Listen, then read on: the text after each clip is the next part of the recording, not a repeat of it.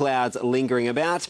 And tonight's weather photo is a perfect shot for today. It's from John. Incredible warm colours in the sky, and the space between the trees looks a bit like the map of Australia. Very cool shot there, John, and thank you very much. Let's get going with some details from today now. Some slightly cooler starts this morning. 19 the low for Noosa before sunrise. That's about 3 below the January average.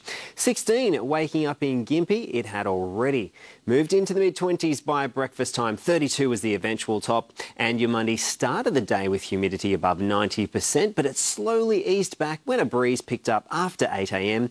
28 degrees the high.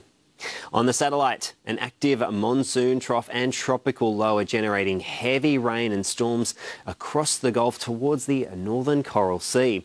Now to the synoptic chart.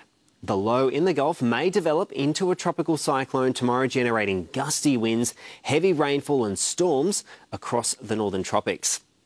Onto the waters for tomorrow now. We'll have winds up to 15 knots and seas will be around 1 metre. Over to the tides. A high tide for Mooloolaba tomorrow, 7:23 in the morning, the low at 1:54 in the afternoon. Onto the forecast now, looking warm and mostly sunny again. Slight chance of a shower though for Rainbow Beach, 20 to 29 degrees. At Coolum, 29 will be the max, 30 the top for Nambour. At Maleny, 16 to 28.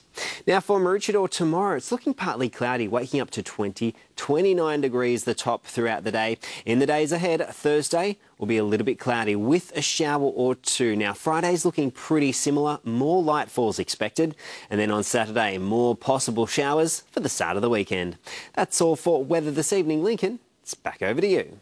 Thank you very much, Chris, and thank you so much for your company this evening. To find out what you can do to secure the future of your local media, you can visit saveourvoices.com.au.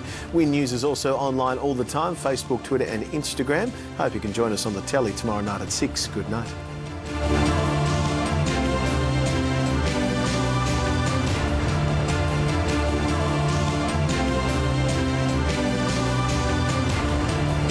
This has been a Win News presentation.